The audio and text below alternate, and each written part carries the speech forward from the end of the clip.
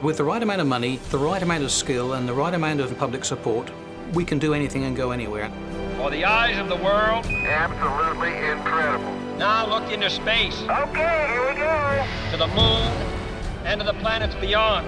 Lift off. And we set sail on this new sea to solve these mysteries, to solve them for the good of all mankind.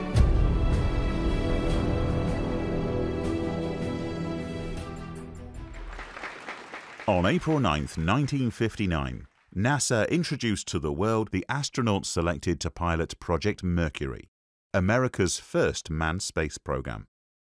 Known as the Mercury 7, these men immediately became national heroes, ready to race the Soviet Union to space. Project Mercury's first goal was to put a solo human into Earth orbit, and the first mission assigned to attempt this goal was named Freedom 7. Freedom 7 was America's first foray into human spaceflight, and it came at a rather difficult period in time because 3 weeks before the launch of Freedom 7, Russia had successfully launched Yuri Gagarin, who became the first human in space. The US was already lagging behind in the space race, giving it a rather negative image internationally, so it really needed a good news story, and Freedom 7 gave it that story. Of the Mercury 7, astronaut Alan Shepard was chosen to become the first American to fly in space. He was to pilot the Mercury Redstone launch vehicle, a hybrid of a US Army ballistic missile and a research and development rocket, modified for human flight. Finally, on May 5, 1961, Al Shepard left Cape Canaveral and led the United States into a new era of manned space exploration. Flight, this is M&O. Go ahead, M&O. All subsystems status green. Roger, M&O. Understand all systems green. It's 60 seconds and counting. T-minus 1 minute and counting. Status check, pressurization. Locks tanking. You are go. Order systems, go. T-minus 30 seconds. Mercury capsule, go. All pre-start panel lights are correct. The ready light is on. T-minus 15 seconds. Eject Mercury umbilical. Mercury umbilical clear. Mercury is out. Lights on. T-minus 10, 9, 8, 7, 6, 5, 4, 3, 2, 1. Engine start. Ignition. All right, lift off and the clock has started. This is Freedom 7, reading you loud and clear. The fuel is go, 1.2 G, cabin at 14 PSI, oxygen is go. All systems are go. Freedom 7 with astronaut Alan B. Shepard reports the fuel system is go, oxygen go, all systems go. Astronaut Alan B. Shepard is working like a test pilot, reporting facts and figures, reporting procedures in the precise engineering manner of a test pilot.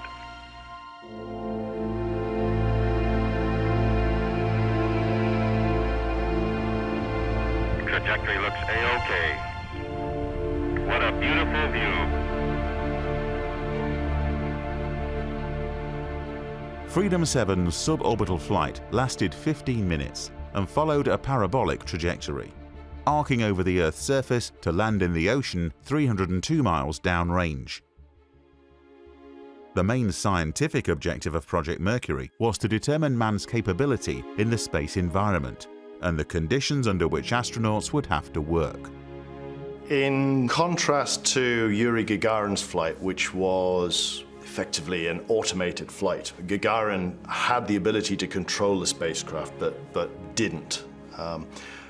Shepard's flight allowed him to exercise some control over the spacecraft. Pilot reports assuming retro attitude, initiating retro fire sequence.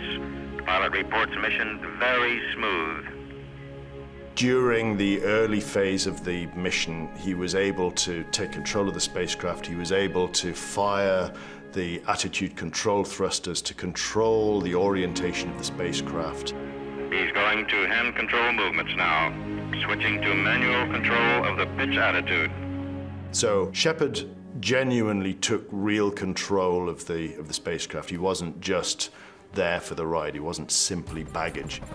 After re-entry, the capsule of Freedom 7 landed by parachute in the Atlantic Ocean, with Al Shepard paving the way for every NASA astronaut and manned mission to come. The US were desperate to get into space. With Al Shepard, it was a suborbital flight, but it took an awful lot of courage from him, for the other people involved, and was clearly, when it's right at the beginning like that, it seems so basic now to be sitting on top of what is an intercontinental ballistic missile, basically, and like the blue touch paper run and collect him at the other end. But it was the essential first step to get an American into space, and it worked, and it was a phenomenal achievement for him and the team. You know, scientists and engineers are true nerds, so you'll see a lot of nerd stuff on them. Julie is Cassini's chief engineer. She's been caring for the intrepid explorer since before it left home, and uses a scale model of the spacecraft to demonstrate its capabilities. This is a quarter-size model, so this is a quarter-sized me. I'd like to be this weight, not this height. So you start at the top. This is a 4-meter antenna. It was also designed for radar. So this is the composite infrared spectrophotometer. This is the ultraviolet spectrophotometer. This is the VIMS, visual and infrared. And these are the imaging cameras, the narrow angle and wide angle, that are used for the actual photos that you see.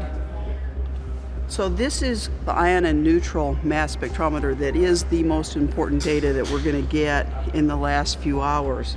And here's part of the magnetometer instrument, and here's the other half of the magnetometer instrument.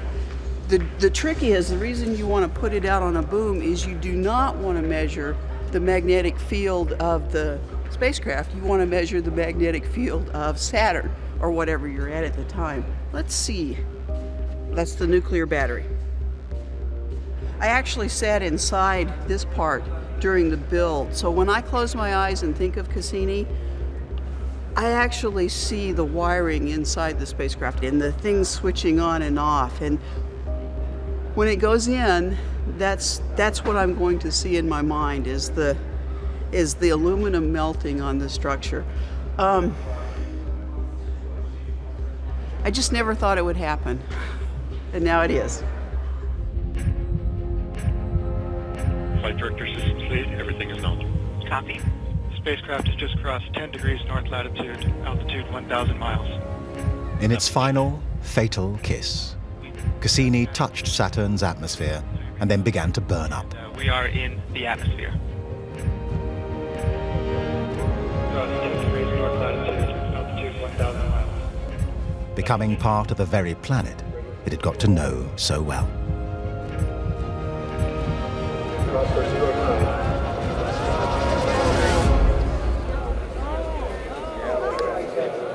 At exactly 4:55 and 46 seconds, on Friday the 15th of September, the signal disappeared.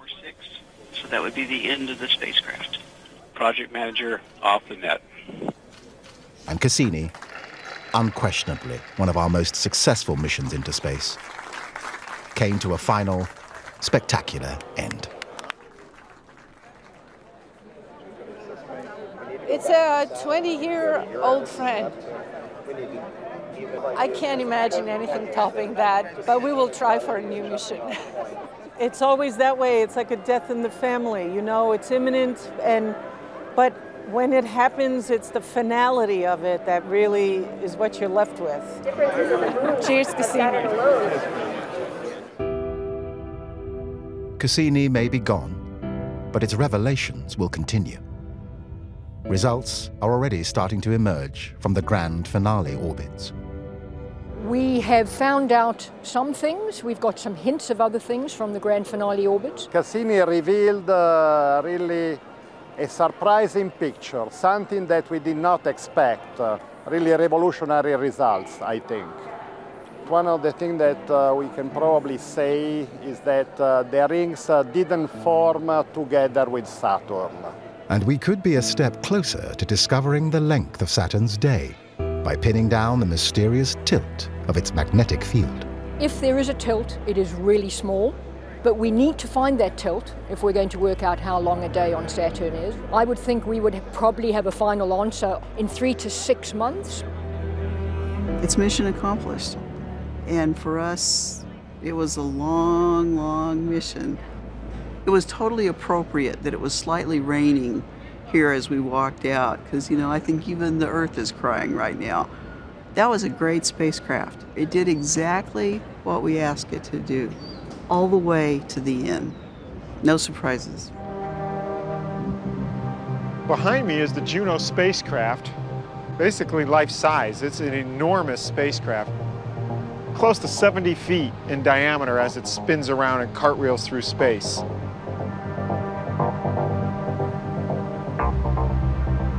This is one of the largest spacecraft ever made.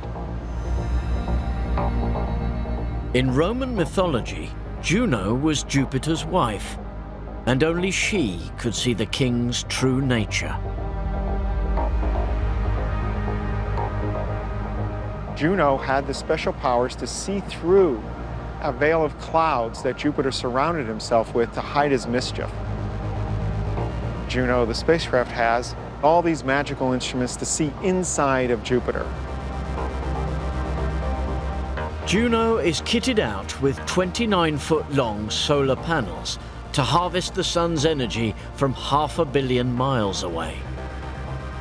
200 kilograms of titanium armor protects its fragile electronics. It also boasts a unique array of scientific instruments. So almost all the science instruments on Juno are situated between the solar arrays. So they're on this main deck of the spacecraft. Here you have particle instruments, an ultraviolet camera. That's the microwave radiometer that looks in different wavelengths into Jupiter's atmosphere. There are so many firsts associated with it to be able to explore Jupiter and get that close. It makes me very proud to be part of the team that designed and built that thing. But there was almost a notable absence from Juno's arsenal. So as we come around, you're seeing Juno Cam right here. Juno Cam is the only camera that captures visible light in color on the spacecraft. But at first, NASA told them to leave it behind. And I just said, I just can't imagine going all that way and not having a camera. So the team ignored NASA's direction and we kept the camera on anyway. A regular camera was almost deemed an unnecessary luxury. Because Juno's main mission is to peer through the atmosphere, not just take pretty pictures of the cloud tops. What Juno's doing is taking us all inside of Jupiter to see what it's like. We're journeying right to the center and passing by all these strange phenomena on the way down. How Hubble works? The light from the heavens is coming down here. It hits this big 4-inch mirror, 2.4 meters. The light then goes up and it hits a secondary mirror here. It bounces off that secondary mirror, and the secondary mirror sends it down through a hole this big. The hole is about that big, I've been there, through the big mirror. The light comes down through the big mirror, it is there, and then in here the instruments pick it off. They pick off that light from the heavens and they reflect that light into their own instrument.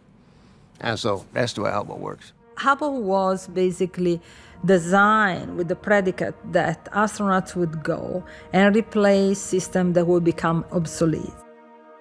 As a matter of fact, much of the science that Hubble is doing today was not even imagined when Hubble was originally designed.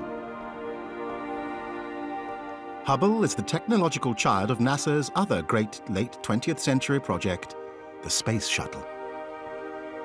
Like a loving parent, the shuttle has looked after Hubble, ferrying equipment to repair and upgrade it. And it's the shuttle that gave birth to Hubble. This is the incredible Space Shuttle Discovery. And it looks like an airplane, but it's so much more. Starting with the main engines. It has 3 shuttle main engines. And these engines create the powerful thrust that propel the space shuttle from planet Earth to space. Each of those engines consumes liquid oxygen and liquid hydrogen to combine and produce water and thrust. You then have some big pods in the back. Once we get to orbit, we don't need those main engines anymore, but we do need to maneuver, so we have orbital maneuvering system engines, and those live in those pods on the side. Of course, then you see the wings.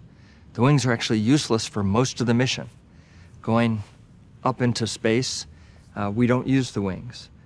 Only at the very end of the mission, when we glide back through the atmosphere, for the very final bits to be able to land on a runway, do we use those wings. Very important, though, to get back home. And the main part of the shuttle that you see there is actually the payload bay. There's big doors that open up, and inside is where we carry stuff. It's a space truck. And that's Space Shuttle Discovery. Space Shuttle Discovery is, I think, really a historic bird because it launched the Hubble Space Telescope. Lay upon T-minus 5 minutes and counting. Close and lock your visors and initiate your O2 flow, and you all have a good trip. April 24th, 1990, Space Shuttle Discovery was sitting on the pad at the Kennedy Space Center. The countdown clicks down to 0. 5, 4, 3, 2, 1. And liftoff of the Space Shuttle Discovery with the Hubble Space Telescope, our window on the universe. Discovery leapt off the pad to space, and 8.5 minutes later, it was orbiting the Earth, traveling 17,500 miles an hour. Discovery Houston, you have a go to open the doors. The crew in the cabin of Discovery opened the payload bay doors, revealing the Hubble Space Telescope tucked inside. And then the crew grabbed the Hubble and gently lifted it out with the robotic arm, extended it, deployed the solar arrays, and sent it off to do its mission of discovery. Discovery, your go for umbilical disconnect. From its vantage point in space, freed from the blurring effects of Earth's atmosphere, Hubble promised at least 10 times greater resolution than its larger, ground-based competitors. Astronomers all around the world prepared for the amazing images to come. But they were in for a nasty surprise. More major problems for NASA tonight, and this time it's not a quick fix. The Hubble Space Telescope, which cost $1.5 billion, the telescope which was supposed to give scientists 15 years of dramatic new pictures of space, it's broken. Engineers have discovered that the giant telescope has a warped mirror, which means the images sent back to NASA are distorted. After the billions of dollars spent, the first pictures that Hubble beamed down were blurred. An investigation revealed that the outer edge of the main mirror had been made too flat. Astronomers were devastated. This was an awful time for NASA and astronomers in general. Hubble was showcased as the example of global failure, and it was the truth. Everybody was so terribly embarrassed and depressed. When you look back on it, that was a turning point. That was a point where people could have given up, and there were many that said, let's just give up. We've spent enough already, we've done this, we failed, quit. And there were others, visionaries, who said, let's actually fix this problem. We don't know exactly how to do it yet, but let's do that. Let's take the harder path and actually make this thing work. And they did.